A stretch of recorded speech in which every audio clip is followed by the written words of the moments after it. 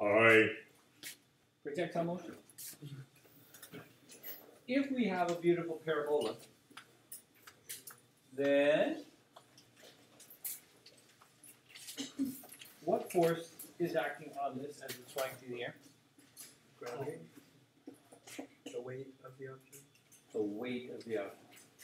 The weight is caused by gravity's acceleration, but the weight of the object is the only force that's actually acting on this. Now, yes, air resistance does act on it, but we ignore air resistance because we're not going that high or that fast in speed that we're pretending that it makes a factor. If we look at this beautiful parabolic trajectory and we label a couple points,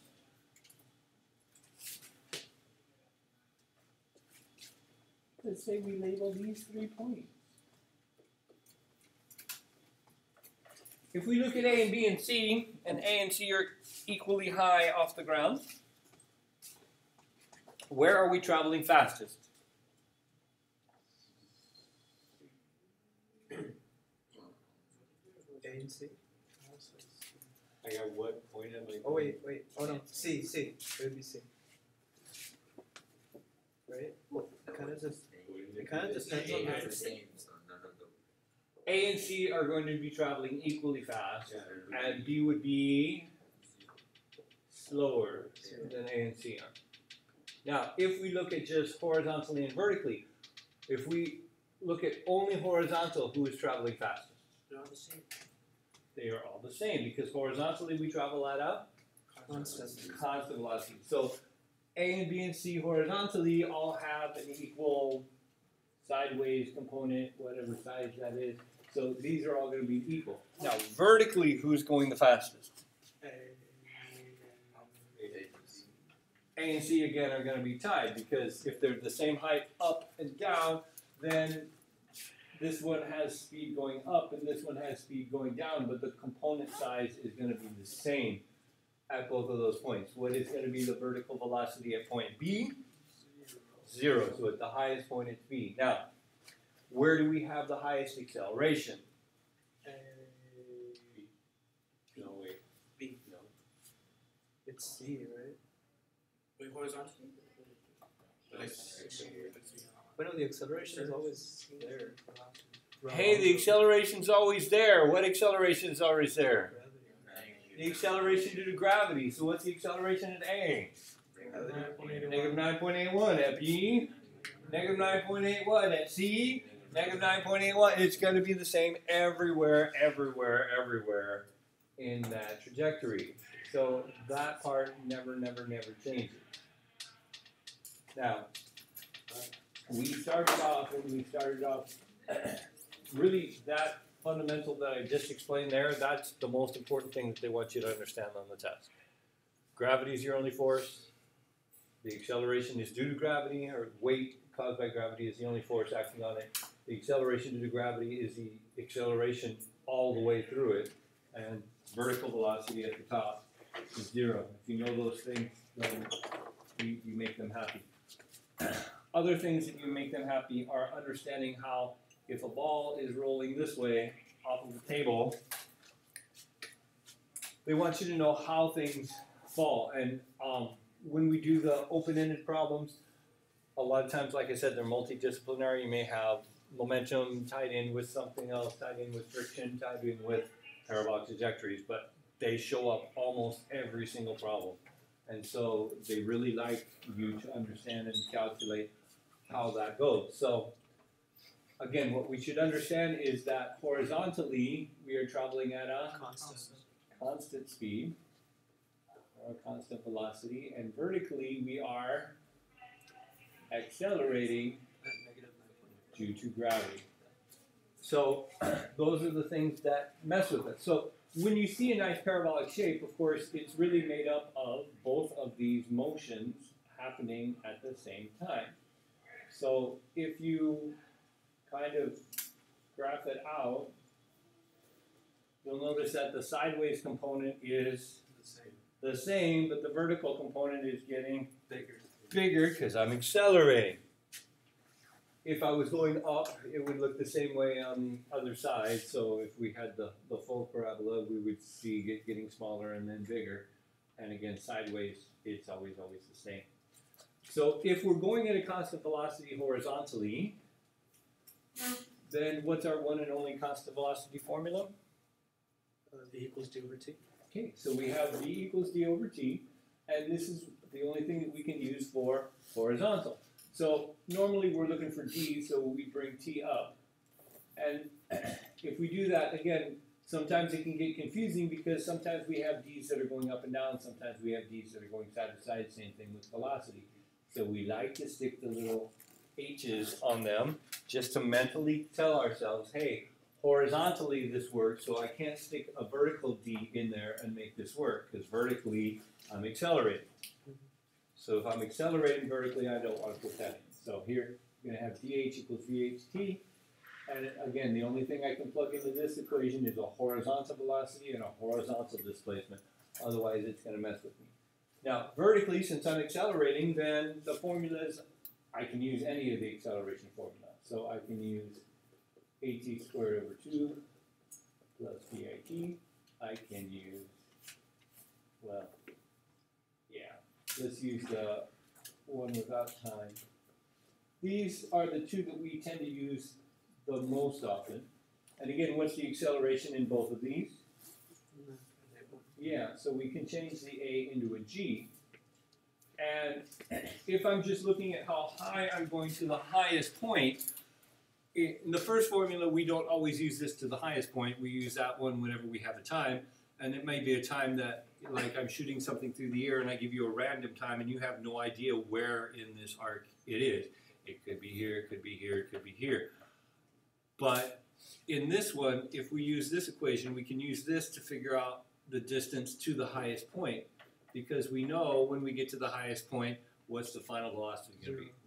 Zero. Because again, we're looking at D's only up and down. If we're looking only up and down, these D's are vertical. The acceleration is due to gravity, and the VI is really VI, initial vertical velocity. So we change those into that to remind myself, again, I only worry about how fast they're going straight up and down.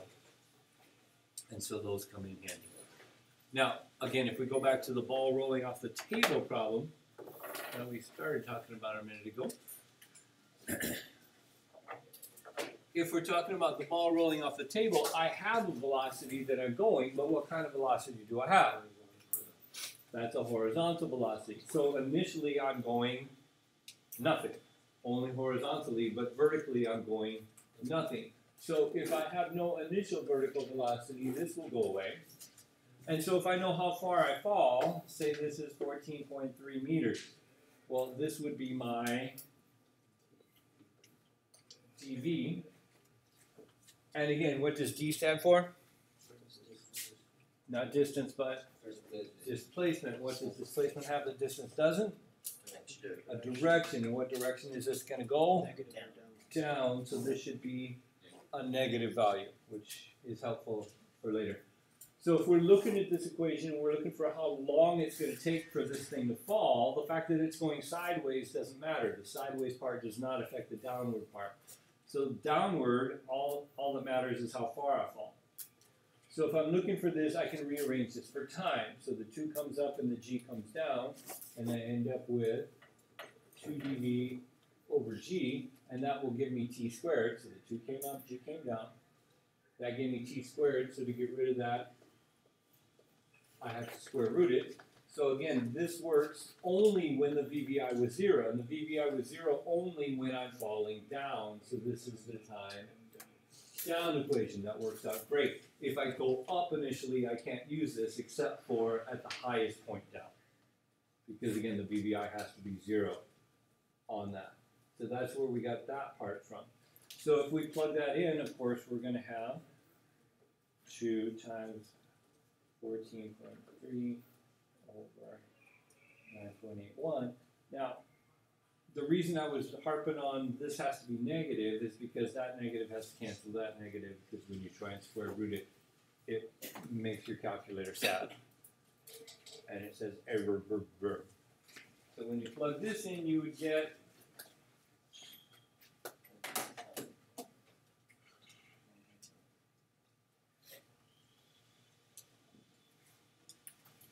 1.71? Yeah. And so then if this ball was rolling at say 10.3 meters per second, then how far over is it gonna go? Well, now that we know a time and we know a horizontal velocity, we can stick both of these in here and figure out how far over it fell.